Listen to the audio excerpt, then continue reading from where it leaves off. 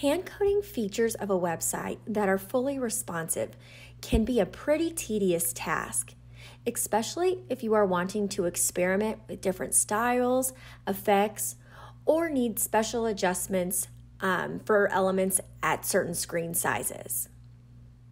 Even the most experienced web developers can feel their creativity be limited for trying new things when so focused on code syntax. Site Designer is a huge help in this regard. You can quickly whip up site features visually while trying out all sorts of fresh styles and actions. Once your item is looking great, you can export it to the HTML editor to use within a new website or apply it to an existing project.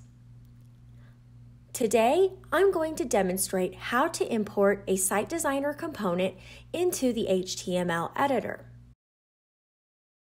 In this tutorial, I'm going to use a pre-built component available in Site Designer's component library. Of course, these instructions would work on any element or combination of elements you're working on, so you're not limited to just the pre-built ones. This background video component is one of my personal favorites, so I'm going to use this in this example. Select it and choose Add to Project. The component will appear under the Element pane Component section. To add it to the page, select the plus arrow or choose Insert into Canvas.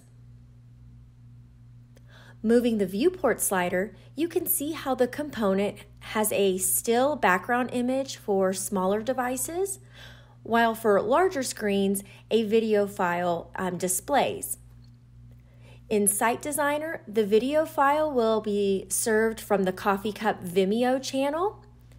The video platform logo will appear on the canvas. You can see it in the background.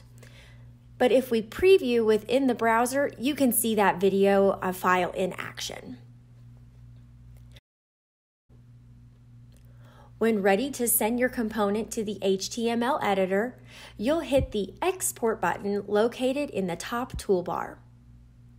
You'll be prompted to save your Site Designer project and choose an export location. Once it exports successfully, open up the HTML editor to pull the files in.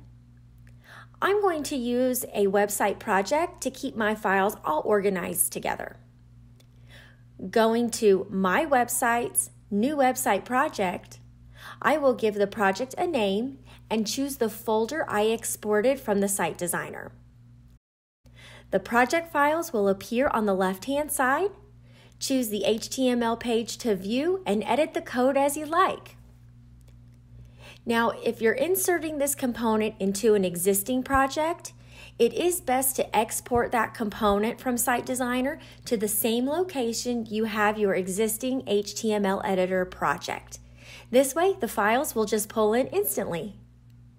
What a huge time saver this is for all you hand coding fans out there.